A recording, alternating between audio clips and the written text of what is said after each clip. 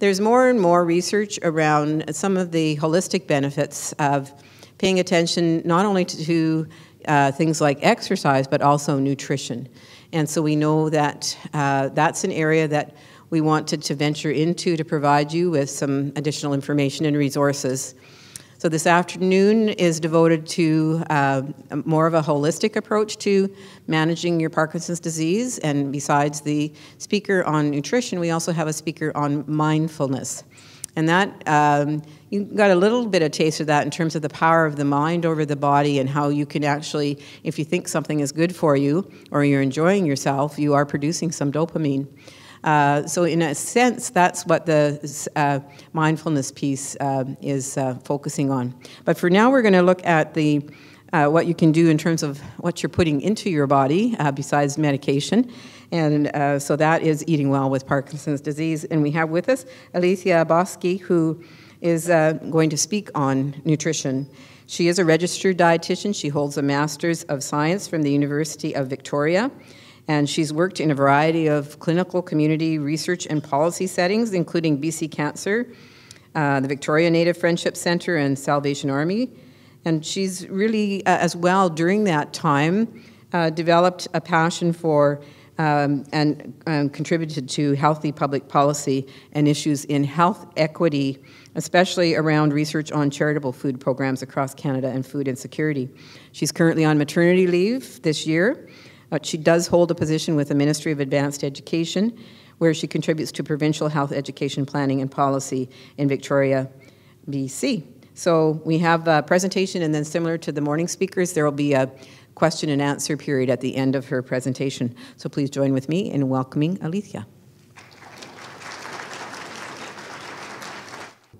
Okay, thanks everyone. I'm very happy to be here. As Jean mentioned, I'm an expert in nutrition. I'm a registered dietitian. I also have a personal interest in Parkinson's, as my mom has Parkinson's. So I wanted to be able to contribute and support this organization. With that, there may be some questions specifically that you have, perhaps even around medications and nutrition, that I may not be able to answer. That's my disclaimer. But I will provide you with some resources and folks that you can be in touch with if you have something specific that I can't answer. Or, even if you've heard the presentation today and sort of later on, have some different questions that come up. We do have a service in BC called HealthLink BC. And you may be familiar with the nurses there. They have a nurse line, they have pharmacists there, but they also have registered dietitians.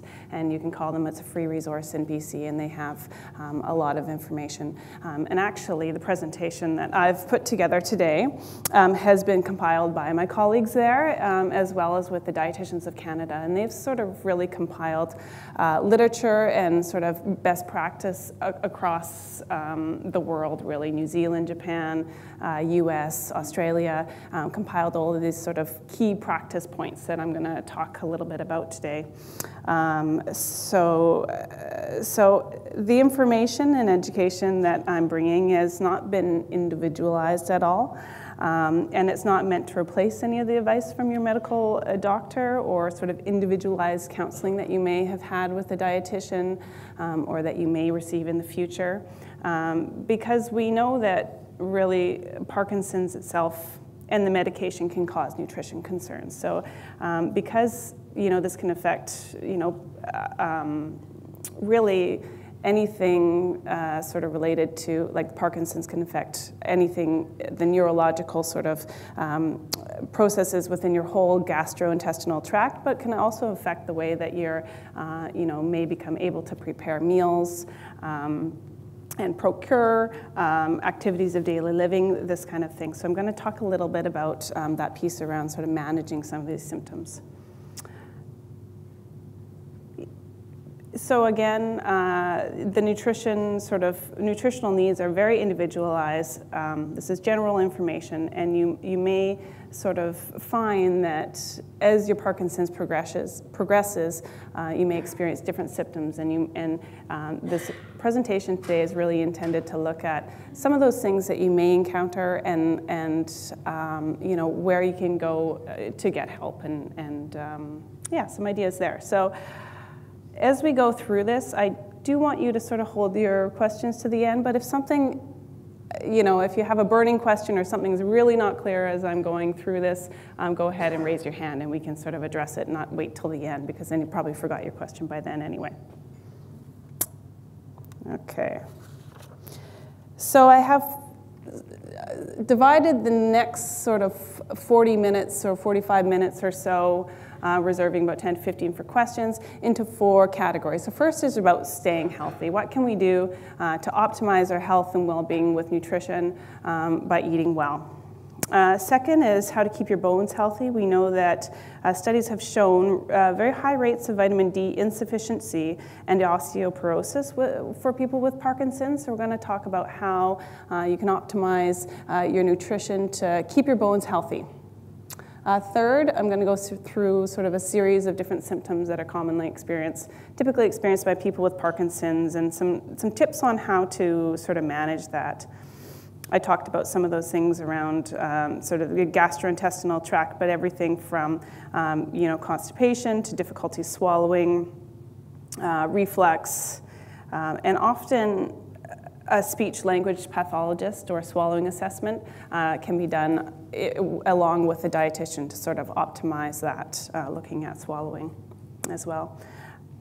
And sort of the last section I've included is special considerations, but really this is looking at some of the things in the research. So you might have heard of sort of coenzyme Q10 or vitamin E.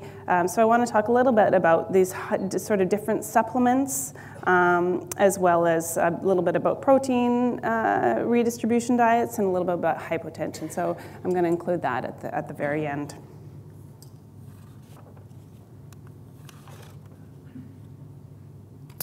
So eating well with Parkinson's and to stay healthy is really the advice that I would give, not just to anyone with Parkinson's, but to anyone in general. A balanced, nutritious diet, including all of the food groups, limiting sugar, salt, and alcohol, trying not to skip meals, probably all this information that you probably know already. Lots of vegetables and fruits. We see a lot of the dark green ones and the orange ones. Are some of the most nutritious one. Higher fiber, grain products, whole grains tend to have more of the vitamins and minerals that support our immune system and keep things moving through. Milk, cheese, yogurt, fortified beverages, these are the types that provide us and keep our bones healthy with calcium and vitamin D. Leaner meats, skinless poultry, fish, you may have heard about with omega-3s, has an anti-inflammatory effect. Eggs, legumes, sort of eating a wide variety of these and trying to have, not skipping meals, but trying to have, regular meals every day. Has anyone seen sort of Canada's Food Guide or taken a look at it? It's kind of a big document, and it's quite, I think, a little bit overwhelming, even though I'm a dietitian and I do support it. But it talks about sort of not really what you should eat and what types of amounts. So it's worthwhile taking a look at it. But I don't like to be too prescriptive. And actually on the next slide, I'm going to give you sort of the 1-minute advice that I kind of like about eating well.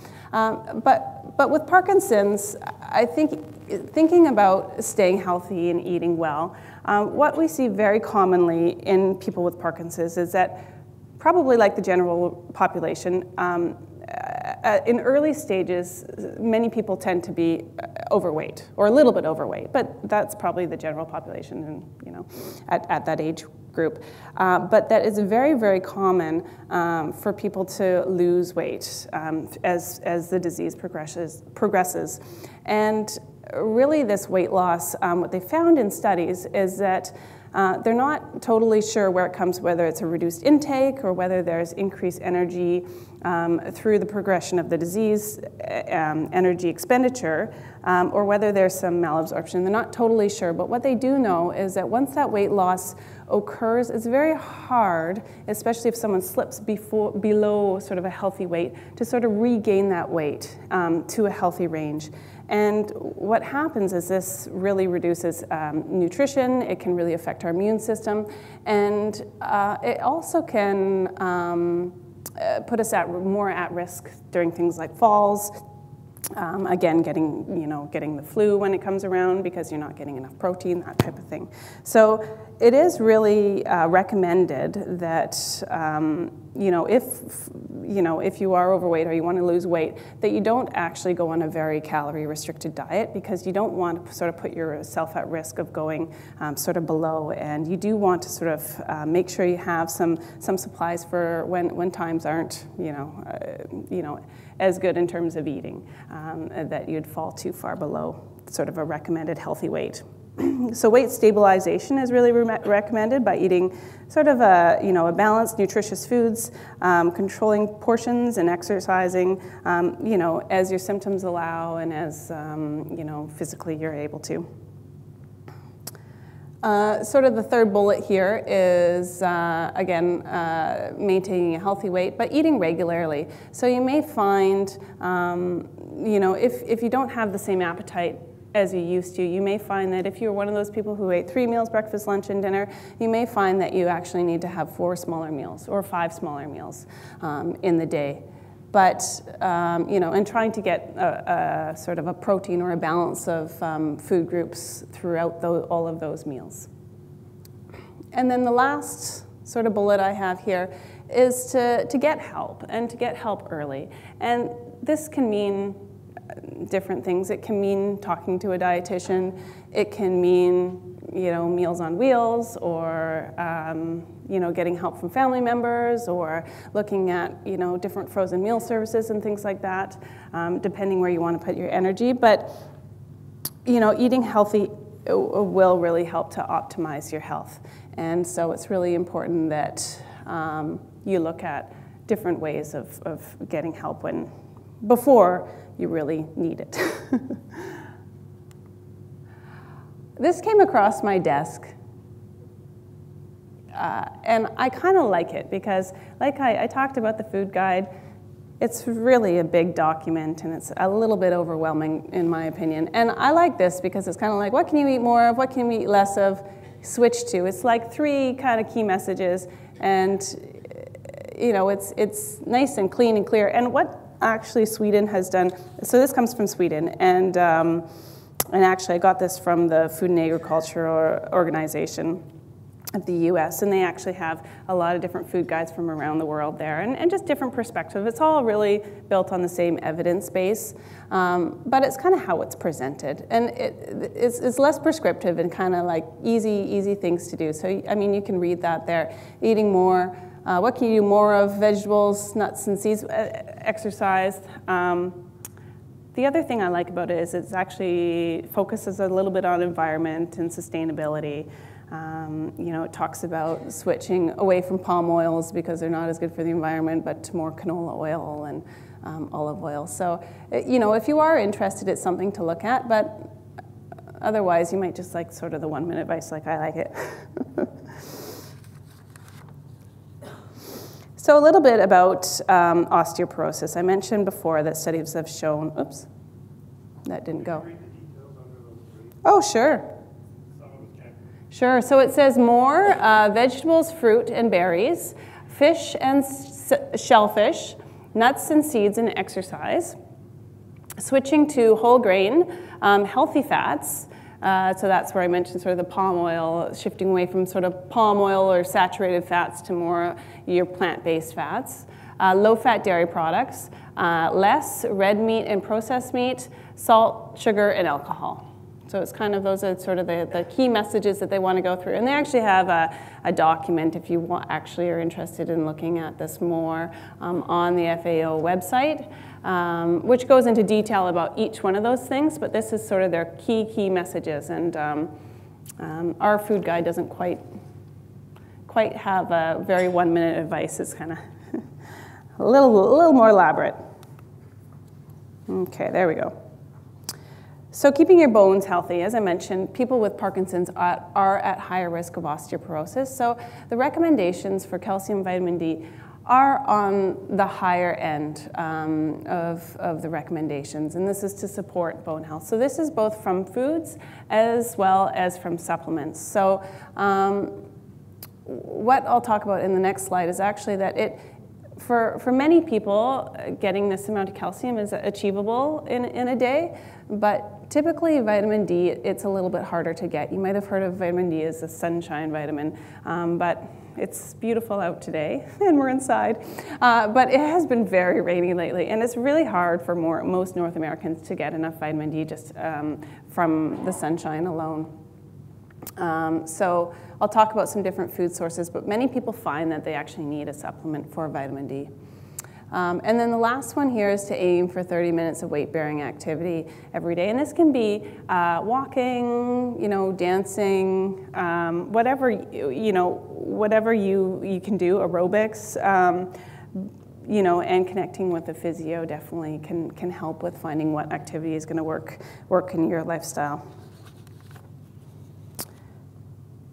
So calcium-based foods, I mentioned 1,200 milligrams a day.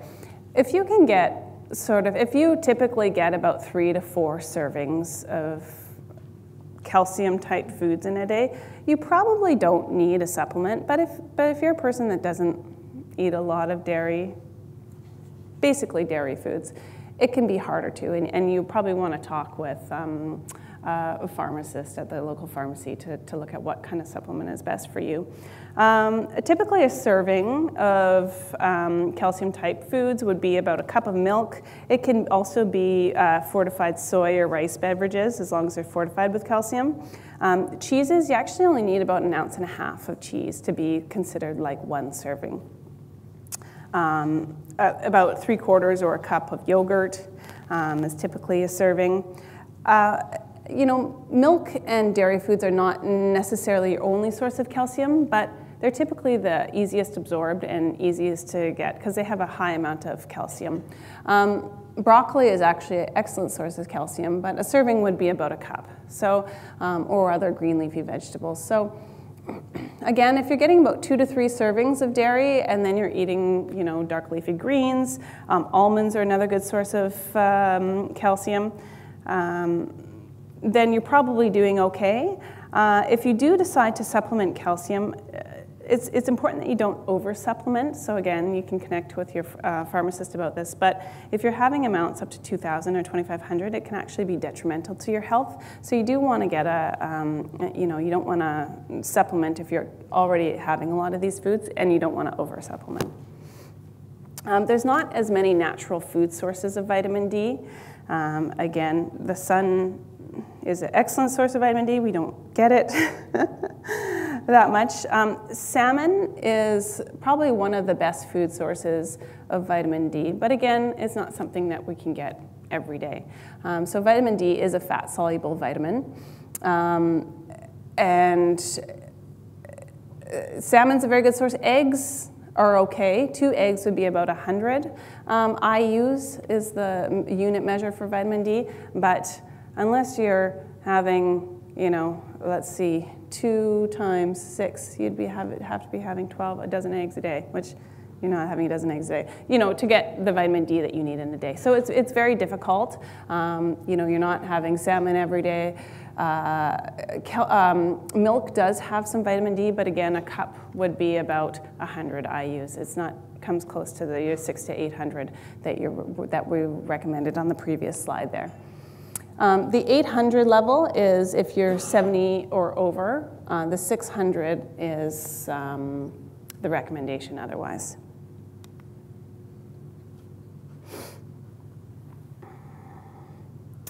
One other thing I'll just say about vitamin D, you can also get too much. Health Canada recommends not getting more than 5,000 or 4,000 IUs in a day, which is quite high. So you're safe, to have a daily supplement of vitamin D and then also get those natural food sources. The literature also says that that studies have shown if you or someone you care for is very restricted in activity, that you actually should speak with your physician about taking supplements, because I think there were some cases where people had very high level, very health detrimental levels of calcium by supplementing because they weren't able to move and get around. So worth something to state there. Vitamin D also is a very key component in the immune system. So, another key vitamin, not just for your bones, but for your immune system as well. So the next few slides, I'm going to talk at a pretty high level about managing some of the symptoms, just so that you're aware of some of the things that you might come across, maybe you have come across them, and some tips on how you might be able to manage those with nutrition and diet. As I mentioned, the symptoms that I'm going to talk about, nutrition-related, are related to the neurological progression of the disease. So it's due to the motility in your gastrointestinal tract. And one of the key components can be working with speech-language pathologists who can do sort of a swallowing assessment, particularly around swallowing sort of early and often as your condition progresses. So we're going to sort of start at the bottom, constipation, and sort of work our way up to sort of swallowing and movement, dysmobility. And of course, these GI symptoms, are typically connect to sort of risk for poor nutrition intake and weight loss. And so this is one of the things that we want to optimize. Starting with constipation, sort of treatment, with nutrition for constipation is to eat a high fiber diet. We talked about that with healthy eating anyway, but it's extremely important if you are increasing the fiber in your diet that you can also get the amount of fluids that you need to make sure that that fiber works well. Because if you just increase your fiber and you're not drinking 2 liters of water a day, you're going to actually have the opposite effect and become more constipated. And as well, exercise as often as you can help to keep things moving. I find even eating just a lot of vegetables and whole grains, it can be very difficult to get enough fiber to kind of keep things moving through. So sometimes like all bran or bran buds can be really a good way to get the fiber in. But again, that high fiber shouldn't be consumed unless you can get that fluid in. And often people, go to medication in order to treat constipation because nutrition alone isn't enough, but sometimes you can just manage it with nutrition alone. One of the other things I was going to mention about constipation has slipped my mind, so I'm not going to talk about it. Reduced gastric motility, so sort of moving up the GI, so we talked about the lower bowel, talking about the stomach as well. So what can happen is that your stomach actually may not empty quite sort of in the same manner as it did as your disease progresses. And so this can lead to sort of poor appetite or some nausea. Again, I mentioned before, if you don't have that same appetite, small, frequent meals can be the best way to achieve the same sort of nutritional intake. Try to have each of those small, frequent meals with a protein-based food like a meat or a dairy product, just to ensure that you get a balance of nutrition and balancing your blood sugars over the day. Ginger ale can also reduce nausea. Often nausea can be related to medications. A change in medications or a start of medication, which often resolves on its own, but taking medications with a small meal or a snack, and probably your physician has spoken with you about that. Heartburn, reflux, and bloating. Again, this can be a symptom of this sort of delayed gastric emptying or dysmobility in the gastrointestinal tract in the stomach, but it also can be related to sort of swallowing and this reflux. Small, frequent meals, again, can be really helpful here because it's not such a load on the stomach. Limiting or avoiding alcohol, caffeine, or carbonated drinks can often help with reflux as well. And heartburn. Sitting upright after meals, sometimes up to an hour after a meal, can really help with heartburn. And limiting any foods that might trigger symptoms. So here is listed spices, peppermint, chocolate, citrus juices, onions, garlic, tomatoes. These are some of the foods that can commonly cause reflux or heartburn. But a lot of people find that like a food diary can help to sort of identify which foods are causing which symptoms, and you know, you may find that avoiding some of these can help. And then the last comment here is that straws or sucking on hard candy can actually contribute to gas and bloating. So you might find that by not doing that can help with those. Difficulty swallowing. This difficulty swallowing is really individualized, is highly individualized. So I'm not going to talk too much about it here, but typically it's best managed using a speech-language pathologist to do a swallowing assessment early on, and then to reevaluate that swallowing sort of over time, and then really working, if you can work with a dietitian to look at, you know, together with the swallowing assessment, to look at how you can sort of maximize the foods that you like, you know, and making those work within sort of the restrictions that you need.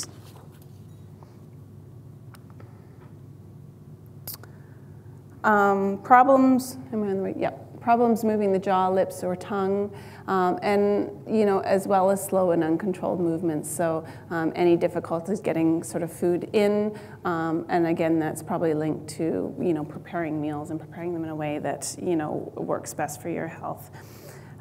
So you can see here, sometimes softer foods work better. Sauces and gravies tend to work well for people that have difficulty sort of moving their jaw, lips, and tongue. You know, different textures of foods, so even mincing foods can be, you know, better. Not skipping meals, again, sort of smaller, more frequent meals, allowing lots of time to eat, so a quiet setting. Sometimes people can be quite self-conscious, so it's nicer to have meals at home rather than out or with lots of company. Again, smaller portions or pre-cut foods and finger foods can be the best ways to sort of, and tips to manage these symptoms.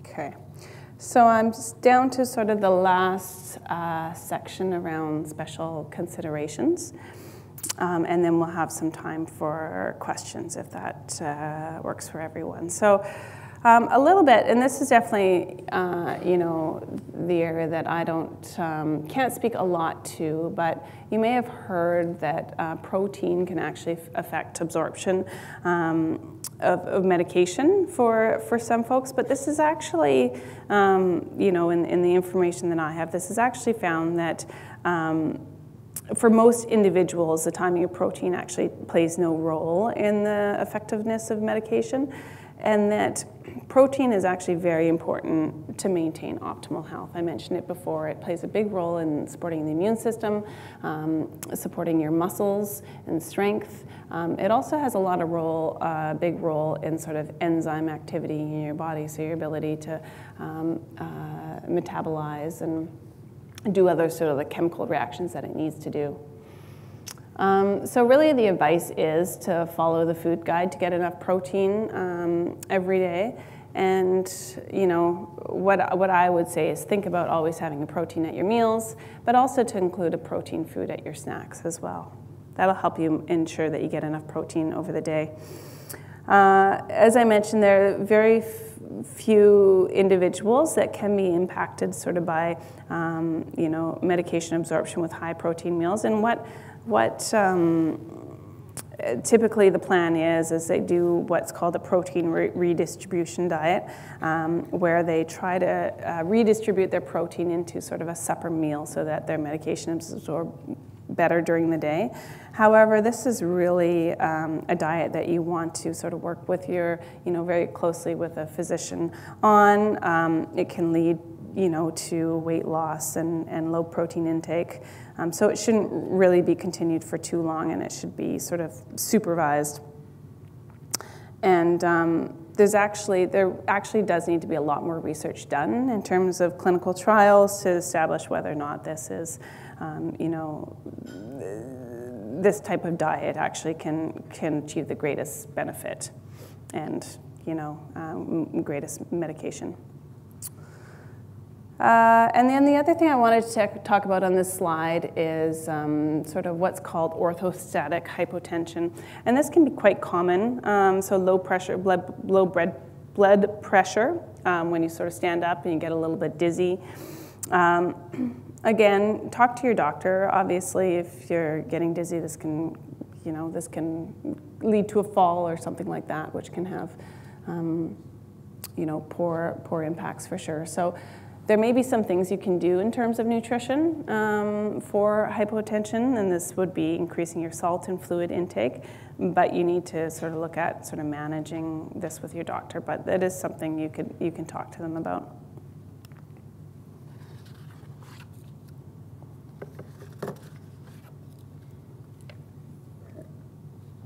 The last thing I wanted to talk about is some of these what you may call sort of wonder foods or supplements. You may have seen this in a journal, or a friend may have showed you something about this.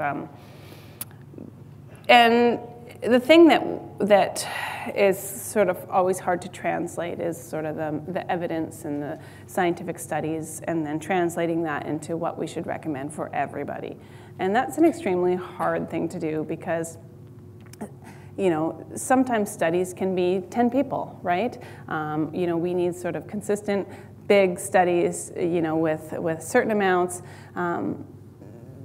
to really kind of recommend to everyone that we should, absolutely take this. And then there's also other confounding factors. So depending on the group and the control group, there's lots of other things that can affect how Parkinson's progresses, and even prevention. Some of the literature looks at prevention as well. But some of the key foods that you may have heard of is the first have up here is coenzyme Q10, which is a naturally occurring coenzyme in our body. And they found that individuals with Parkinson's can have low plasma levels, so low levels of this coenzyme Q10 in our blood. However, only some small trials have demonstrated some benefits of actually supplementing this coenzyme Q10 to slow the progression of Parkinson's. So they found some benefits, but they actually did a recent large trial, and they didn't find any benefits of actually having coenzyme Q10 at about 1,200 milligrams a day compared to sort of a placebo group. And they looked at it over a 3-month sort of patients with the mid-stage disease. So long-term trials are really needed to look at sort of the highest effectiveness dose, and they want to look at sort of 2,400 milligrams a day to really provide that kind of recommendation to take supplements of coenzyme Q10. So really, the recommendation is that we need more evidence to really say that this is going to have a benefit. The second one here, creatinine, again, it's sort of a naturally occurring in the body. It supplies energy to the muscle. Some early evidence suggests that there's a possible benefit of creatinine in lowering the progression of the disease with early stage Parkinson's. A large clinical trial is actually underway right now to determine the effectiveness of creatinine. So again, they don't have sort of the type of evidence that they'd like to have in order to give that sort of population recommendation. Vitamin E is not naturally occurring in our body. It's something that we get from diet. We typically get vitamin E from things like, it's a fat-based vitamin, fat-soluble vitamin. So it's often in things like avocados, like plant-based foods, avocados, very high in almonds. The recommendation is that, again, they looked at the sort of a large clinical trial, and the supplements, vitamin E supplements, appeared to have no benefit in delaying the progression or improving motor function of people with Parkinson's disease. So consumption of vitamin E-rich foods are recommended for individuals with Parkinson's, as a diet rich in vitamin E has been shown to be protective. If you're taking a multivitamin, it should contain less than 30 IUs of what's called alpha tocopherol. which is vitamin E. So it should really have less than 30 IUs of vitamin E, as well as food sources.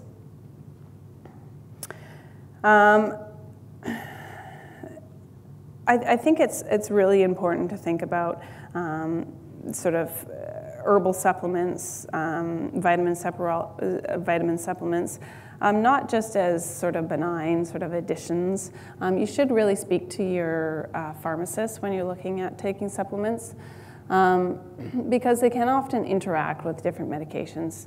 Many of you may have other conditions as well as Parkinson's, and you may be taking other medications as well, and it's extremely important to think about these herbal supplements. A lot of people think, oh, it's just echinacea or something like that, but they've found that they can often interact and be detrimental. So it's good to just sort of include those in your conversations. And so sort of the last bullet here is just the best advice is to eat a balanced, nutritious diet. If you're finding that you can't eat as well as you'd like to eat, absolutely a multivitamin can be just fine. A lot of people really, so I have to take some water. I've had this cough that's just lasted for way too long. But people have found that nutrition supplement drinks like Ensure or something like that, absolutely those are fine too, and they can be a sort of a good snack on the go or something like that, or if you want to make your own shakes or something like that. But yeah, but absolutely if you find that you're not eating as well as you'd like to, but if you typically eat fairly healthy, multivitamin, probably, you can take it. There's not a lot of evidence to say that that's, going to meet all of your, nutrition. I think that a lot of the nutrition that, from vegetables and fruits, all those other things that can't be captured in a multivitamin are extremely beneficial as well. So, again, the information that I provided today has been brought from Helping BC and Dietitians of Canada. They've synthesized all of this evidence, and they continue to sort of monitor the evidence and build sort of key evidence or key practice points is what they call it. If you're looking for more information, you can absolutely call and speak to a dietitian free of charge. And you can also find some of what's called sort of health files or information on their website. This is 2 health files here for managing constipation and 1 for calcium and vitamin D. If you want to look at how you're doing in terms of calcium and vitamin D for bone health. Dietitians of Canada also has a number of resources on their website as well. And you can also look on Dietitians of Canada website to find sort of a local dietitian if you actually wanted to have sort of an in-person consultation with a dietitian in your community. So that's actually 45 minutes. So that's kind of what I was hoping to do in terms of time. So I can open it up for questions now. I have a few things up here that I thought you might have some questions about.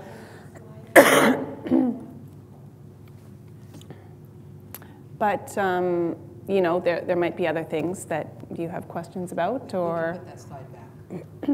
Which? They wanted to write down some of the links. Okay. The link one. Oh, yep. Yeah. This one. Yep. And we will also have this presentation on our website within a week or so, and you can just scroll through to find that. Yeah. This thing just sometimes goes on its own. Yeah. So, thank you very much. A good overview, a good, healthy, balanced diet, but then some of the issues that are pertinent in particular to somebody with Parkinson's disease. So our first question. Hi, thanks for your presentation. I'm wondering about magnesium. I've heard rumors that it's commonly a nutrient that we're short of or low in.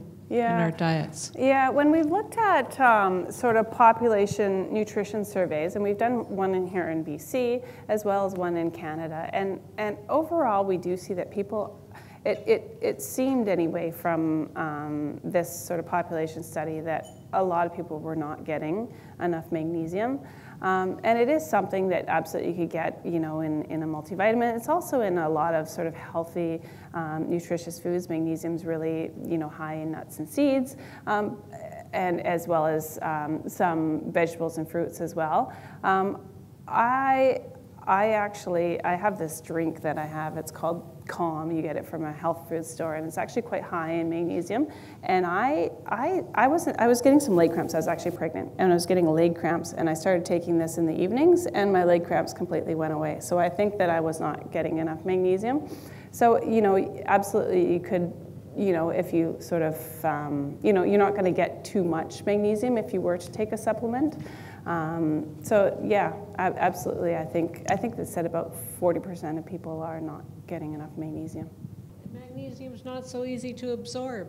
Oh, okay. So. Yeah. I'm not absolutely sure about that, but I haven't heard about those. Has anyone else tried that at all? I'll just repeat what she said. She said she uses Epsom gel to rub on your arms, that it absorbs through the skin instead of an oral. Is that what you were saying? Yeah. So, and has anyone else ever heard of a magnesium product of that nature or using it? I wonder if I can make some comments in the spirit of multidisciplinary care. Just to cover a few things. First of all, about the magnesium. This is kind of a hot topic. One of the problems with magnesium is it's a very small molecule, and when you eat it, it tends to stay in your gut and give you diarrhea. That's why it's milk of magnesia, right? Because that's how it works. So, but there is some evidence that the brain is deficient in magnesium, mostly due to our Western diet. And the reason we're familiar with this is we teamed up with a professor from China and from Stanford, and they've done some very nice basic science work on showing that at least in rats that have Alzheimer-like symptoms, increasing their magnesium levels improves or reverses many of their symptoms. And they were very interested in doing a study in Parkinson's, and they sought us out because we were doing the imaging at Parkinson's. So they've got this material that's called Magtene, and it's a supplement that's only available in the US. And what it is basically vitamin C that's glued with magnesium, and it crosses the blood-brain barrier.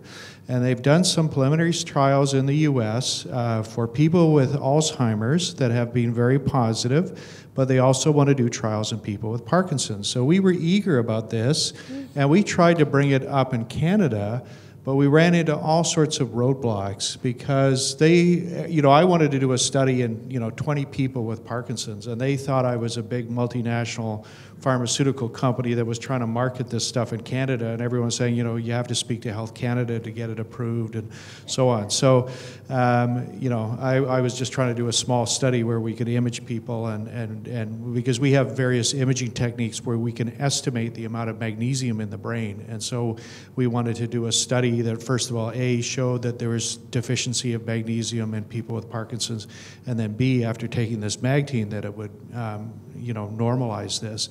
Unfortunately, we're still in the bureaucracy and red tape in Ottawa trying to get that approved. The people who make this stuff in the U.S. are kind of, I don't have the time to do that, so they're kind of doing all the sort of regulation hoops. But I think magnesium deficiency could be a very hot topic in neurodegenerative disease. So I think it is true to look at that.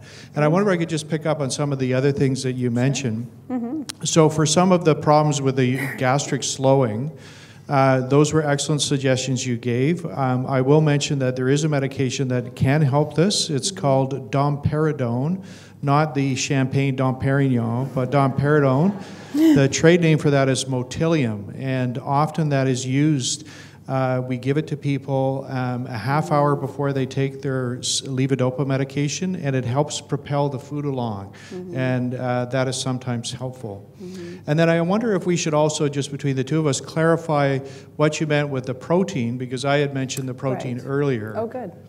So I think what you were saying is it doesn't make sense to be on a total low-protein diet, and what I was saying is that you want to make sure the timing of the protein doesn't necessarily interfere with the dosing schedule of your medications. Is that, are we consistent with that? Yeah, just, that protein is really optimal for good health, and that, for a very small proportion of people, really sort of redistributing protein all at your dinner meal is not the best way to do things, and really to look at, for most people, actually having that sort of throughout the day, and working with your healthcare team, to maximize, talking about timing, absolutely. It's not really my expertise around, medication and timing of meals and that, so, absolutely you do, but you do want to bring that up and talk about that if it's something that you have questions about, for sure. And sorry, just a couple of other comments with regards to vitamin D. So I think your emphasis on vitamin D was with bone health, and there is some suggestion that bone health is under-recognized in Parkinson's, and adequate hip health, like whether or not there's a higher incidence of hip fractures in Parkinson's, is a very hot topic. But the other thing that's quite hot, actually, is whether or not vitamin D deficiency may be important for brain health in addition to bone health.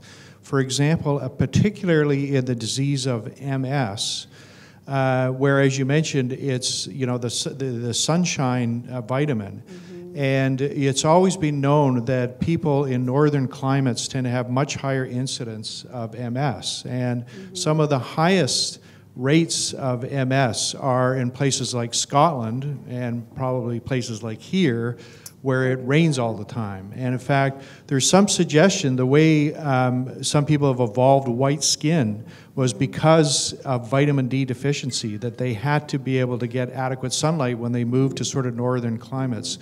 So there is lots of suggestion that we need to increase our vitamin D. Most of the concerns about vitamin D is when you take vitamin D plus calcium, and that can give you excessive limits of calcium. But there is some suggestion for the brain health alone, increasing the vitamin D is quite helpful, and the upper limits of that is still a bit of a controversy. You gave the Canadian guidelines, even the Canadian guidelines, but some people have argued that there would be higher. And sorry, the last thing I'll mention about supplements, I think you gave an excellent overview of the supplement. The one supplement that we routinely recommend to a significant number of people is melatonin. So this is available over the counter, and it's very good for help regulating your sleep-wake cycle. And the REM behavioral movement disorder, when people move excessively at sleep, that is often well treated with melatonin that's available over the counter. So that is one supplement that we often talk about. And lastly, about the vitamin D, they have done studies that show that people with Parkinson's tend to be vitamin D deficient. So when people ask me, what vitamins should I be on? I agree, vitamin E has been debunked, coenzyme Q10 has been debunked, but there is good evidence that most people with Parkinson's are vitamin D deficient, so it's probably good to and look again, at. the general population, really, vitamin D probably are not getting enough vitamin D. Yeah. So I wanted to ask if there was anything that naturally had, what was it she said? It was something that, what was it? It was something that, magnesium. Is there anything that has it in it naturally? Yeah, absolutely, but in very small amounts. And as I think it's Martin there had mentioned, our diet, sort of a very whole-based diet, so focusing on, some of the things I talked about, fresh fruits and vegetables, nuts and seeds, whole foods, tend to be quite high in magnesium. But what's happened with sort of this North American diet is that a lot of these products have been taken and sort of refined, and then magnesium has been removed. But a lot of those whole foods, fruits and vegetables, nuts and seeds, they all have sort of various amounts of magnesium. And, I think probably your best bet to sort of find those, I don't have sort of like the best foods, kind of the highest magnesium foods at the top of my head, but you could certainly probably go online and either the Dietitians of Canada website or even call one of the dietitians at the HealthLink 811 phone line, and they'd probably they could actually go through your typical diet with you and sort of look at which foods are highest in magnesium and which ones, you might want to have more of if you're concerned about your magnesium. Yeah. It's, with diet, it is nice to sort of have that sort of individualized, advice and sort of looking at that, because everyone likes different foods. And I would never ever recommend for anyone to eat a food that they didn't like just so that they could get enough magnesium or something like that. Food is more than just the nutrients. And as researchers, we tend to study nutrients, but as people, we eat food. So it's always, translating that into sort of what that means for you and the foods that you like and enjoy to eat and can eat and work for you. So. We just have time for 2 more questions here. Sure. In the fight against constipation, and in addition to eating healthy, do you recommend taking a daily dose of Metamucil? Metamucil, no. Metamucil can help, not with constipation, but if your bowels are quite sort of loose. A lot of people with sort of irritable bowel syndrome find that Metamucil really helps because it helps to kind of bung it up a bit. If you're struggling with constipation, it's better to have what they call insoluble fibers. Metamucil is soluble fiber, so the insoluble, the All-Bran, what I mentioned, can help really to bulk it up more. But again, that alone, it has to be as well with fluids, be an adequate fluid to really work. Yeah. Hot oatmeal? Oh, interesting. Okay. I don't remember us sending that out, but okay. Oatmeal is a good source of fiber. So, my absolutely. Mom, I get that every day, and it works. We do have one last question over here. I have a vitamin D question. Does the use of a lamp for seasonal affective disorder fool our bodies into making vitamin D? I don't totally know, but I don't think so. I think we do need to supplement. I think that vitamin D is specific to the sunlight. I don't know that the sun lamps do create that vitamin D. I'm not totally sure though, but you might need to talk to someone else who has had expertise in those particular lamps. Yeah, sorry about that. All right, folks. Well, just to keep us on time here, again, Alethea, I think you're going to be here for a little bit through the break, and you're welcome to stay if you want to listen to our last session on mindfulness as well. But if any of you have individual questions you'd like to approach her with, please do. And just join with me in thanking her for the presentation.